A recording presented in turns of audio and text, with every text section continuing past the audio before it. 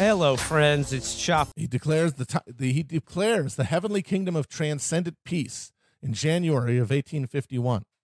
Green Standard troops try to harsh his mellow. He defeats them. Now there's tens of thousands of followers, and they start moving north. And wherever they go, they're able to take the local city from the understaffed, undermotivated Green Standard garrison, and then quickly gain huge conversions to the cause. Because when they came to a city, they would do a couple things. They would declare the land in common, declare the overthrow of the landlords and the communation of property, and then also have a huge massacre where they killed every Manchu in the city, because these were the demons. So every Manchu quarter within every city they took was destroyed down to the last person. So you have this imposition of social justice, which gets people like the dispossessed Hakka to convert in droves. You've got this punishment, this sacrifice of the sinful rulers. Another thing they did was destroy the shit out of Buddhist and Confucian temples. They went on an iconoclastic spree, just like the Puritans of England and the early Muslims. And then you have a doctrine of religious life in there too. Whereas Joseph Smith enforced polygamy, Hong Zhihuan abolishes polygamy. He also abolishes foot binding, which was a practice common in many Chinese cities, and recruited women into the army, and made a real attempt to create sort of an austere gender equality where women would gain equal rights to men, but men and women would be strictly sexually segregated. There were women in the army, but every other element of Taiping society was supposed to stress separation between men and women to avoid temptation. And the removal of vice became a crucial element of the Taiping religious tradition and its interpretation of Christianity, which was literally misinterpretations, mistranslations of the Ten Commandments. But of course, this is inevitable because a religious attempt to create heaven on earth through the lens of Christian social teaching and values is, of course, going to have to also impose a private morality in addition to the public morality of communal land ownership and the abolition of class. If it is to be a truly transcendental religious movement, it has to be totalizing, because this is proto-socialism, and this is what proto-socialism always looks like. It's why the proto-socialism of European peasant rebellions invariably included massacres of nearby Jewish shtetls.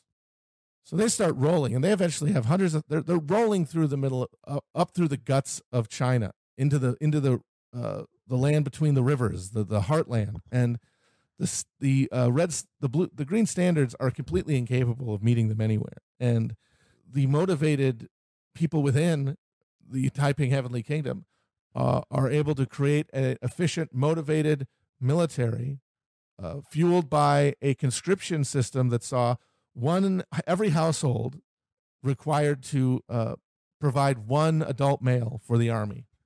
So the army was the most important, the key institution.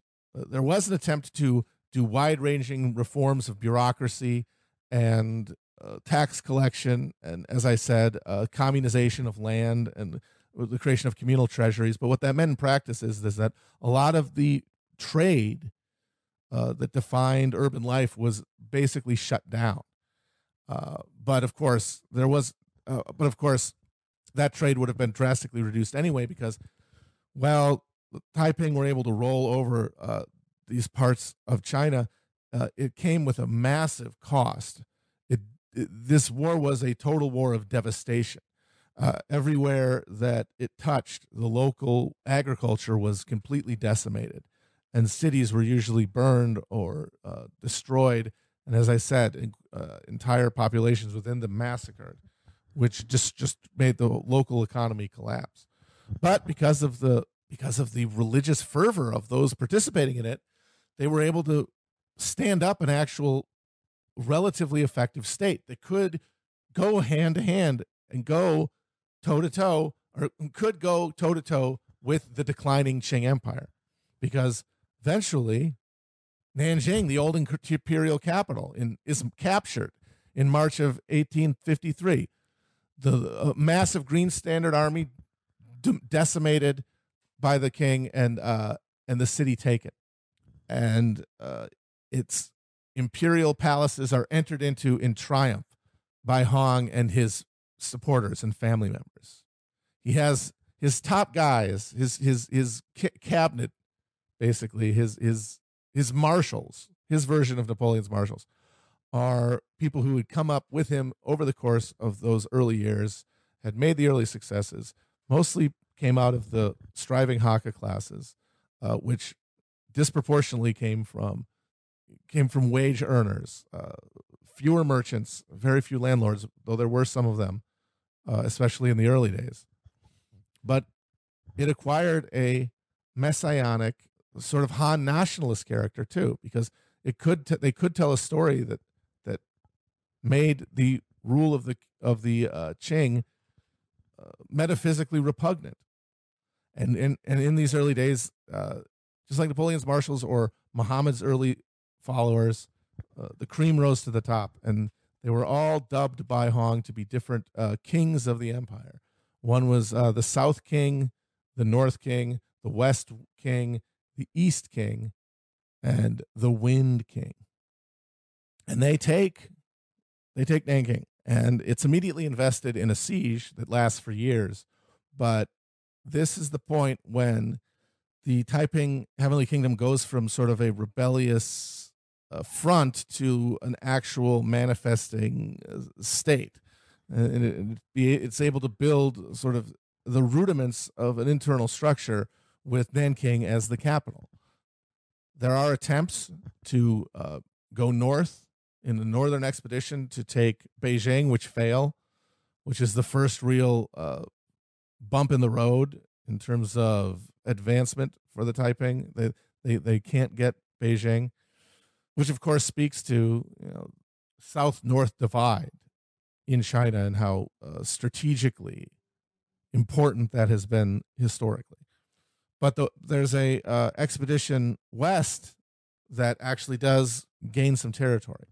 So at this point, the Western powers start finally really paying attention, because they, of course, have been trying to pry open China as a market for a while now, and they now have a number of trade concessions on the coastal cities centered in Hong Kong and Shanghai, where there is a business to conduct, and they want conditions to conduct it. And many of them started asking the question of, could we have a better deal with these Taiping fellows than with the emperor, who's been resisting us this whole time? We just had to fucking blow his doors open in the Opium War.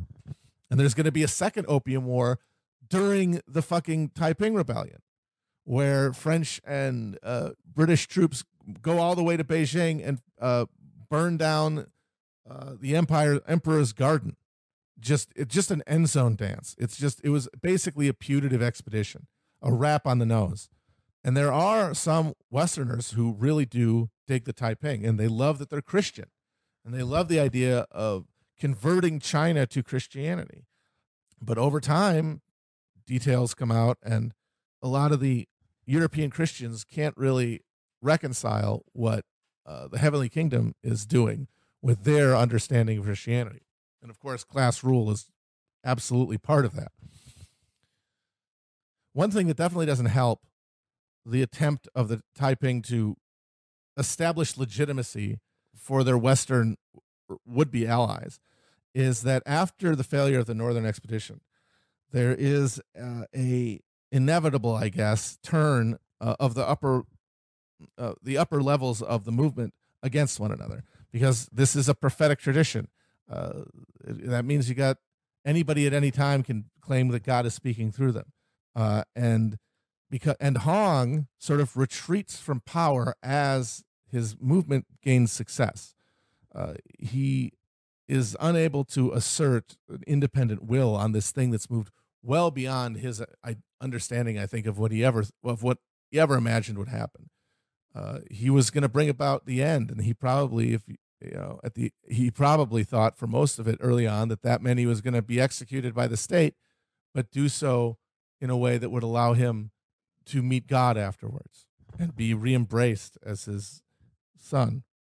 But now he's actually an emperor in his own right, control of a vast area of territory. His closest followers start competing with one another for influence over him and start distrusting one another. And there is essentially a self-purge of the top leadership, where some of these kings, these directional kings, start getting the axe. They kill each other. They are killed in turn by Hong, who is able to assert his control, but at the expense of decimating his most effective commanders. So in 1856, there's a civil war basically within the upper ranks of the movement, which severely undermines Taiping and gives the empire, which is absolutely reeling at this point, a chance to catch its breath and reorganize. So the Green Standard Army has been totally washed at this point and lost any the emperor has lost all confidence in it.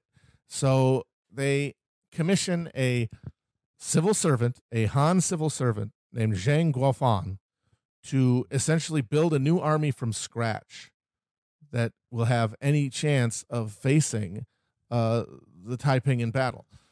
And so instead of the decrepit structures of the Green Standard Army, he goes to the existing networks of local militia kept by local leaders in the province of Hunan and gets them to contribute tax money and personal wealth to the building of an army, and importantly, the paying of an army, the creation of a professional command by guys who are getting paid way more than the Green Standard chumps were, and would be more effectively trained and utilized.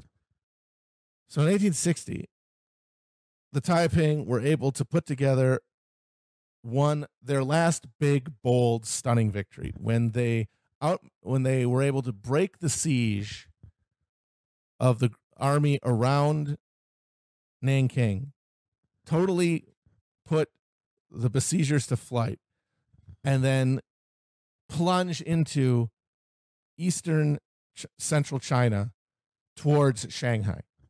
And it's when the Taiping get near Shanghai that the Western governments get off the bench, basically.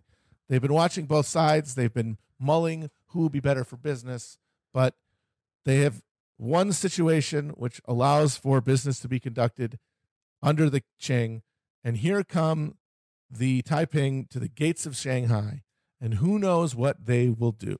The stories that had circulated about what happened to towns that had been taken by the Taiping, which a lot of them were sensationalized propaganda, were taken at face value.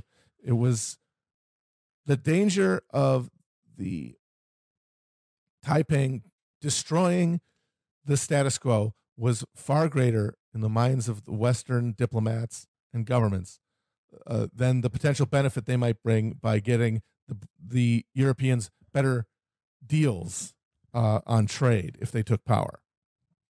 Christianity, smishtianity at the end of the day, about that bag.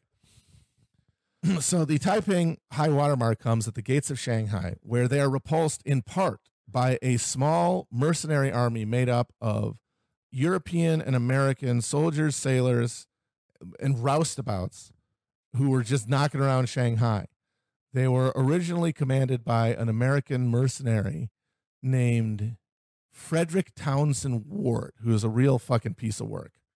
He had been one of William Walker's filibusters in the effort to try to take over Nicaragua for Cornelius Vanderbilt. And he'd been a Texas Ranger. He was the first ballot Hall of Fame American imperial spear carrier. And he took the money of the Qing government to put together a effective force of about 5,000 men who were instrumental in driving back the Taiping from the gates of the city. And at that point, the tide begins to roll back. The ever victorious army consistently pushes back the Taiping forces who had come towards Shanghai. Meanwhile, the Jiang army created by Zheng Guofan is up and running, motivated, effective. The poor guy was Zheng Guofan was not a general. He was a paper pusher. He was a guy who had done great on all those fucking tests that Hong couldn't pass. He's gallant to Hong Xihuan's goofus. And he is tasked with the Manchu government of fulfilling his Confucian duty, which he believed in, by reimposing order. And they had a point, because this war was killing millions of people. Everywhere it touched, the lands died, the crops died, the people therefore died. And there's a huge internal migration of people away from the territories that were touched by the war. It would be the highest virtue to stop this. That is what he told himself, even though he was a Han in the service of the Manchu. He had a deeper Confucian duty, which is exactly the thing that Hong Xihuan fought, was the demonic, false religion imposed by the Manchus. He was being manipulated by archons, basically. But he was, if he was, it worked well, because the Jiang army is able to start rolling back these gains and recapturing these cities and getting huge numbers of, at this point, poorly paid, poorly provisioned troops to desert. And in every city that was taken, there was another massacre to match the earlier massacre of the Manchus. So when the Manchus had taken power, they had required every adult male to shave the front of their heads and put their hair into a double-plated ponytail down their back called a queue. And there had been huge resistance to that in the 17th century. There had been wars. It took the Qing probably 10 years longer than it needed to conquer China, because they insisted on making the Han do this. And so one of the first things that the Taiping did, of course, was say, fuck that shit, grow your hair out. So they were known as long hairs by the loyal Chinese. So anybody who was encountered who had long hair just could get their head cut off. They would just do it in an assembly line fashion. Meanwhile, in Nanking, the Heavenly Father is starting to lose it. He starts doubting everybody, especially after the Civil War and his top leadership. He's kind of growing isolated and decadent. Meanwhile, out in the field, many of his commanders are starting to defect. And so by 1864, once again, Nanking has been surrounded by the enemy. This time, not the Green Standard Army, but the Hunan Jiang army of Zheng Guofan, which has proven itself in battle at this point. Supplies, food are running very, very scarce inside the city.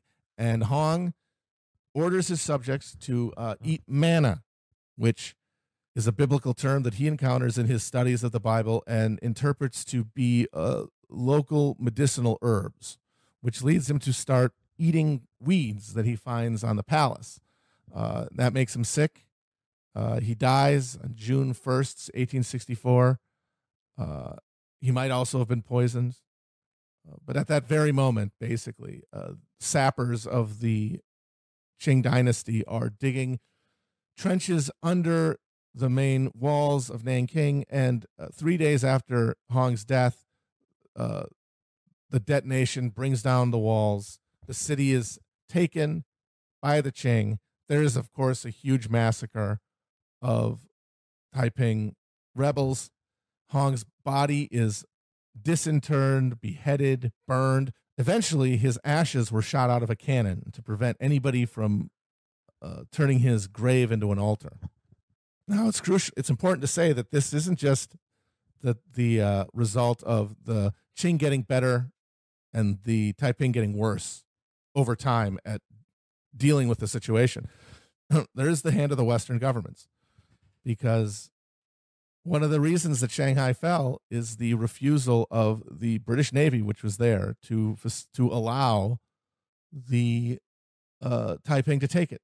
And they provided naval logistical support to the ever victorious army, which after the death of Townsend in 1863 is commanded by General Charles Gordon, who would eventually die a martyr to the empire in Khartoum, Sudan, and who would, after his time in China, forever be known as Chinese Gordon.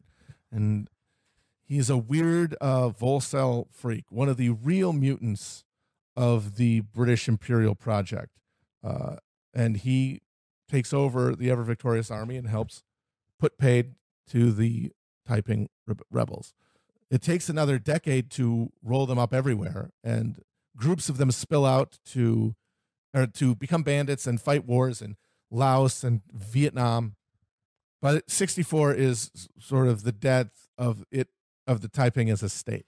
And given the cycles of Chinese history and the way the mandate of heaven had historically worked, there was no denying that the Zhang Fen emperor of the Qing had lost the mandate of heaven. Not only was a huge swath of his country in the hands of the Taiping, but there was a massive uprising in Northwest among Chinese Muslims. There was endemic piracy on its rivers. There were in 1860, there were fucking British troops stomping their muddy feet in the Forbidden City. No one in Chinese history had lost the mandate more than Zhang Fen Emperor, and the sort of tidal logic of Chinese history was that he should have been overthrown. But because history moves in one direction and China is only part of a world system, by 1860, there was this Western power, this coalition of otherwise competitive European imperial states that had a shared interest in seeing the king reimpose stability into the Chinese market. And they were able to tip the Coke machine back from falling over. But of course, it's not for long. The decentralization of military power that comes from the creation of the Zhang Hunan army becomes a permanent feature of Chinese politics after this, and contributes to the dissolution of the dynasty in the next decades, because this was a sick man propped back on the throne. This is a terminal patient propped back on the throne by the Western powers, and it was not long for the world, no matter what they did. So in 1905, there is a nationalist revolution led by Sun Yat-sen, who grew up in the same province as Hong, grew up hearing tales of the Taiping rebels from people he lived amongst, and lionized Hong as a visionary, someone who saw the opportunity to turn China into a real nation. And then after the nationalist government collapses into warring factions and the Communist Party is driven out of the cities, figures like Mao recognize in the figure of these Hakka dispossessed peasantry, the ones who form the majority of the Taiping army, he saw the material for a rural proletarian military force. And so by the time of the Long March, when 80,000 Red Army troops and family members and camp followers began their long march away from encirclement from Chiang Kai-shek's nationalists, that army is 70% Hakka. It's the exact same social base that fueled the Taiping Heavenly Kingdom. And Mao sought to commemorate the Taiping as a proto-socialist movement, and they certainly are. But in the 1860s, that social formation lacked the structure imposed by the existence of a industrial working class within it, which had not yet cohered by this point in these parts of China. And the Chinese communists are able to succeed by harnessing traditional forms of pre-capitalist exploitation with the industrialized working class that has emerged in the cities since then. I want to come back at the end here to the comparison of Joseph Smith and Hong Zhihuang. Both of them ended up failing in their goal to bring heaven to earth. Both of them had within their lives the knowledge that they had been defeated by the earthly forces of evil that they were in contention with.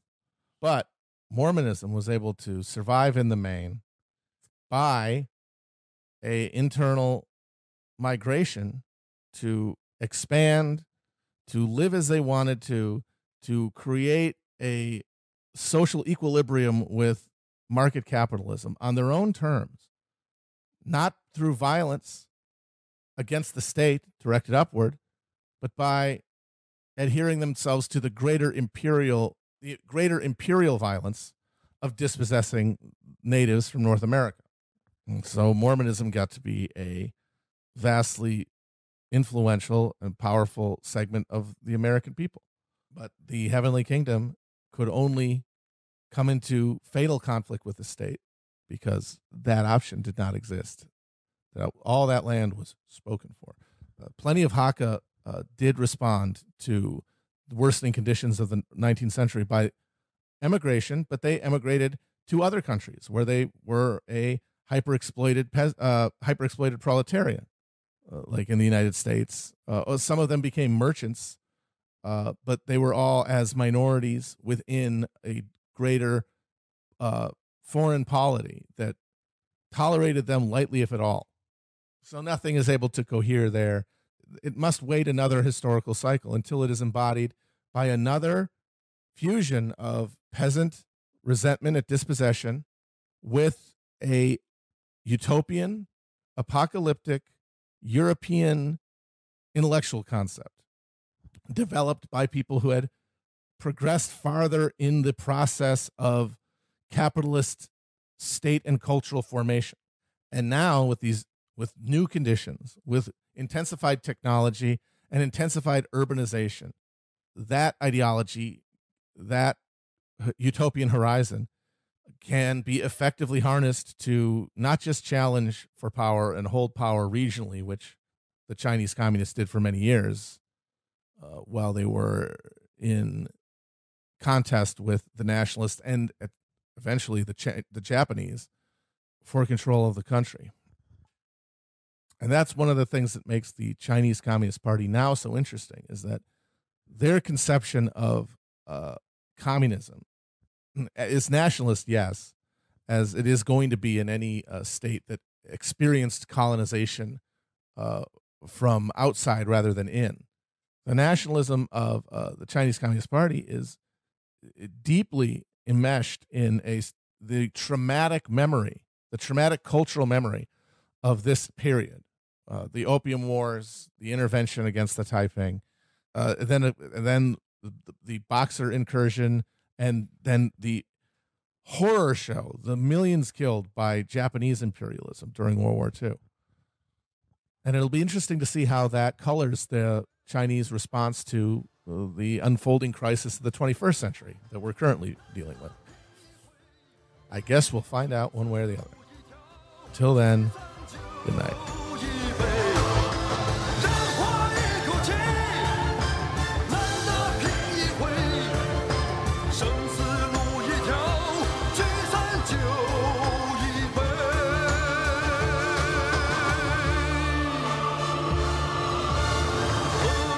成败论英雄。